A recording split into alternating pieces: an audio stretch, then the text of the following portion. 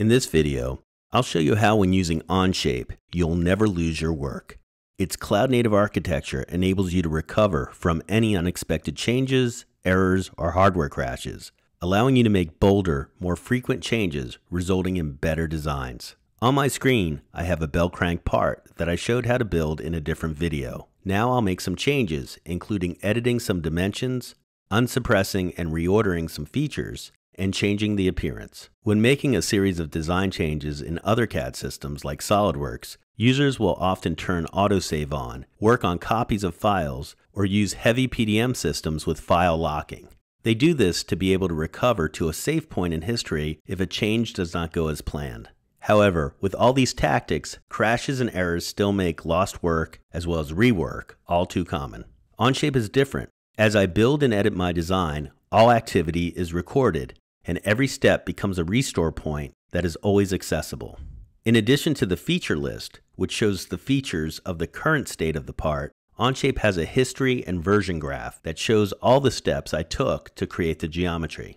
To many, this might appear as a continuous undo list, but its history is persistent and always accessible, even between CAD sessions. At the top of the list, I can see the recent design changes. I can see the type of action, the time, and who made the change. What's more, with a mouse click, I can view the document at that moment of time, and even compare it to another moment of time. Here I'm comparing the model in its current state to the time before I made the last 4 edits.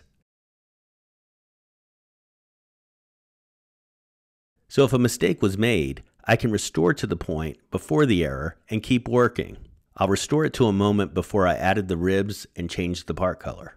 Now in a different video, I'll show you how to share your documents with your colleagues, but for now, let's close the browser tab, effectively exiting the Onshape session, and let's pretend that after a few days off, I open my document again to see this.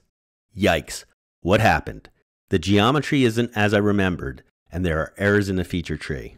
Now if I was using SolidWorks, I'd need to clear my afternoon just to troubleshoot and repair this part. But in Onshape, it's not an issue. The history graph shows exactly what happened. My workmate Andrew made some edits that negatively impacted the design.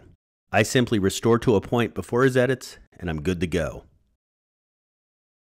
I should point out that if you want to bookmark any point in the model's history, you can create a protected version with a few more mouse clicks.